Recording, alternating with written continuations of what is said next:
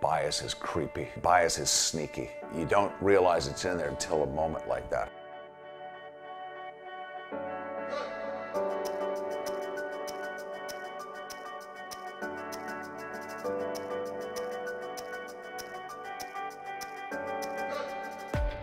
I have two daughters. My 11-year-old, Callie, is kind of like me.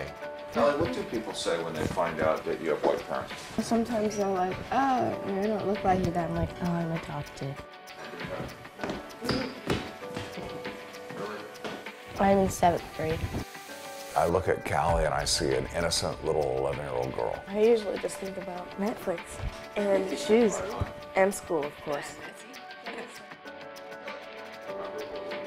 That there's the possibility that you might be treated differently by some people from your sister just based on the fact that you're black and Sydney's white.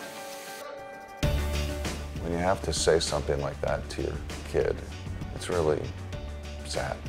It just felt like we were bursting her bubble. But nothing like that's ever happened to you, right? No.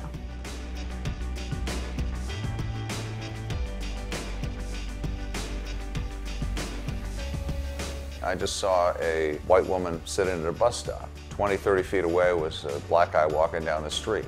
And for some reason, I just thought, you know what? I'm just gonna watch just to make sure that she's okay. I looked at this guy differently based solely on the fact that he was black.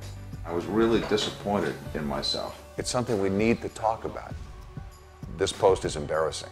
This post is saying something that doesn't put me in a very good light, but I thought it was important. If I want people to talk, well, I have to put myself out there first. Ashton Kutcher retweeted that. You can't change anything until you can look yourself in the mirror and say, I have this bias, so what am I going to do about it now? Do something a little bit different based on everything that happened last week. We all come at things. It's just so important to have these discussions. We do. We need to. We need to have real discussions. Politically correct. Right. We all have biases. I sure learned that I have them, and I'm trying to make sure that that never happens again. Let's go. Have a good day. Please, come here. How's it? Get moving. Go, go, go. You're late. I'm going.